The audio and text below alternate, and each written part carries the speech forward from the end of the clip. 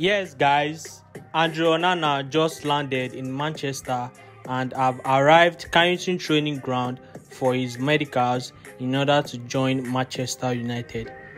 Andre Onana's wife did post a video of them arriving Carrington training ground on her Instagram story.